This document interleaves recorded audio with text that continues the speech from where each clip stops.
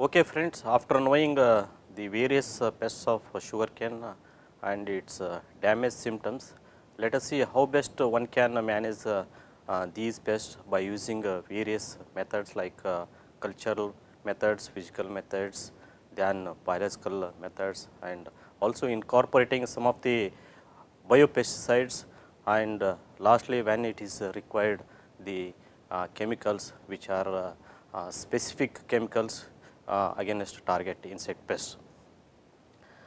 In integrated pest management culture practice, they are very much important. Sugarcane ecosystem wherein which actually plays very important role. So removal of the previous stubbles, deep plowing and intercultural operation and timely irrigation, these are the some of the culture practices that has to be followed to minimize the pest incidents and also at the same time to encourage natural enemies including the fungus. In case of petals, that is root grubs, so one has to take care at early itself, and immediately after emergence of these beetles, they are going to feed on this neem tree, and one has to collect and destroy. As well, one can use some light traps also. Resistant varieties, it is one of the important component in integrated pest management program.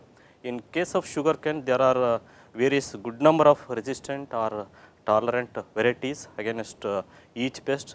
So for early shoot borer, there are few important cultivable varieties. Likewise, recently for woolly aphid, there are important resistant varieties released from Karnataka, that is SNK series 44, 61 and also 74. In case of early shoot borer, earthing up, it is one of the important practice to be followed. Thereby as well you can reduce its infestation very effectively. And wherever you find the problem of termites and also root grubs, one should apply the rotten formed manure. Otherwise, it is going to cause again much damage by enhancing the multiplication of termites and root grubs in that system. Avoid the high application of nitrogenous fertilizers, which are going to attract the number of sucking insect pests like Pyrilla, woolly aphid, and even sometimes these borers also.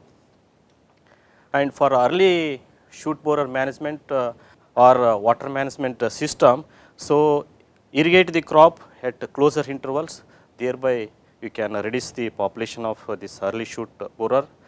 Detrashing, it is one of the important cultural practice, and which actually eliminates or reduces the population of scale insect, mealybugs, and also woolly aphid, and to some extent all the stalk borers.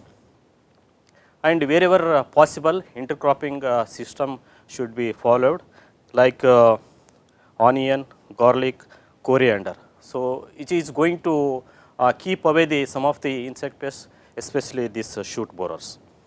And don't retain the water shoots, which are going to attract all the insects, both sucking insect pests and also the borers. Hence, one should periodically remove these water shoots in a sugarcane ecosystem.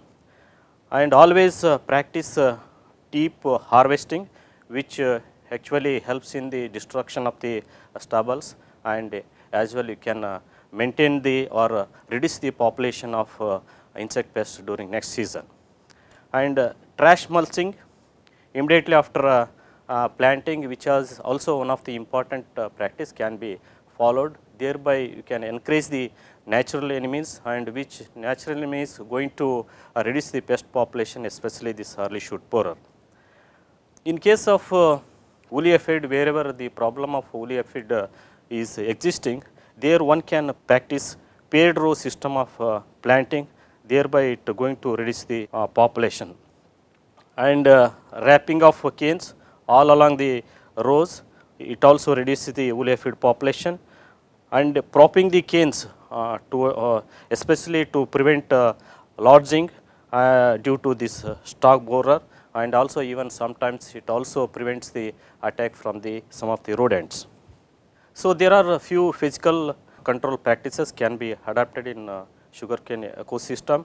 For termite management, first locate this termitoria and destroy the queen from that termitoria, and set up the light traps for attraction of white grubs at early season. Thereby one can collect and kill these white grubs. And adults can be even collected from other sources like neem trees at early stage, that during early season of the crop. And this detrashing, especially at 1/50th and 2/10th day after planting, really it helps in the reduction of majority of the sucking insect pests, especially this woolly aphid and also the scale insects. Some of the mechanical practices like collection of egg mosses, and also the destruction of some of the affected plants can be practiced, and even one can install some of the light traps which are available, and even if they are not available, one can put the available lights in their fields, so that it can attract many insect pests, especially these beetles, and also sometimes even some of the lepidopteran pests also. Use pheromone traps for monitoring, and by installing this yellow sticky traps, as well you can bring down the population of woolly aphids and also whitefly. At planting time, set treatment or cold water treatment, it is also going to help to reduce the early shoot borer, and if it is in area where the problem of this scale is there, or whitefly, or sometimes even mealybug is there, so as well you can practice this hot water treatment. Then for rodent control as well, you can put these some of the snap traps to bring down the population of these rodents. And there are some agronomic practice that can be followed for the management of this woolly aphid.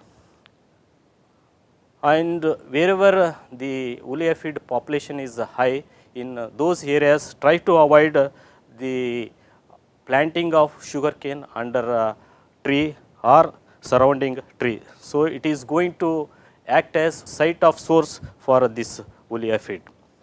And also intercultivation is one of the important practice to be followed in sugarcane ecosystem to bring down the many insect pests.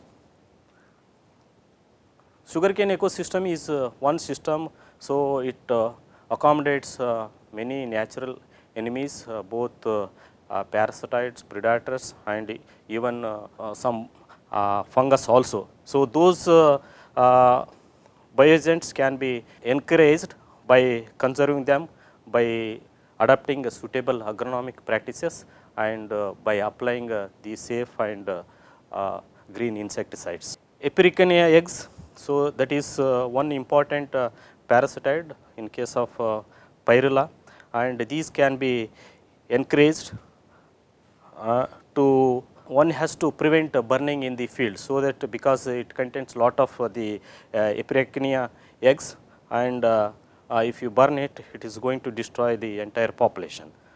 After conservation, augmentation is one of the important practice. Biological control practice can be adapted in case of sugarcane. There are many parasitoids and predators which are commercially available.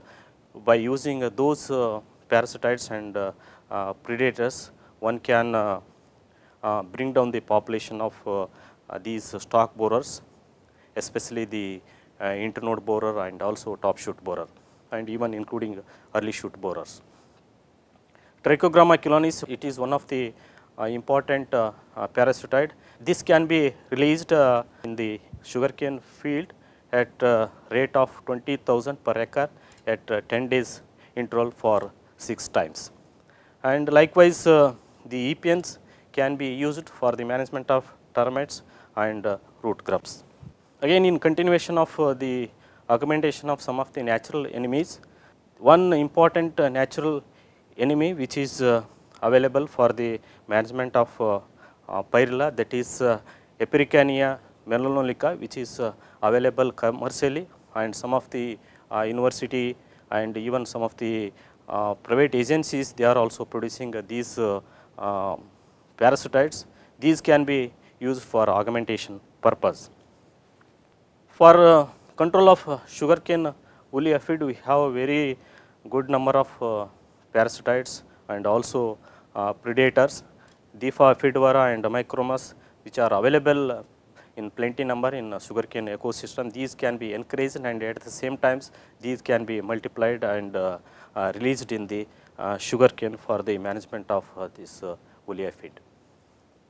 So, after following all these cultural practices, biological practices, and if required, then one can go for the suitable control measures with chemical control. There are number of chemicals which are available against each pest. These chemicals can be used for the management of insect pests whenever they are necessary. Okay, friends. In case of sugarcane, one should follow the good practice of agriculture, because in sugarcane it is very difficult to manage the insects with chemical control, because going inside the canopy it is very difficult. Hence, one should follow the other methods of pest control. Whenever it is necessary, one should go for this chemical control. Thank you.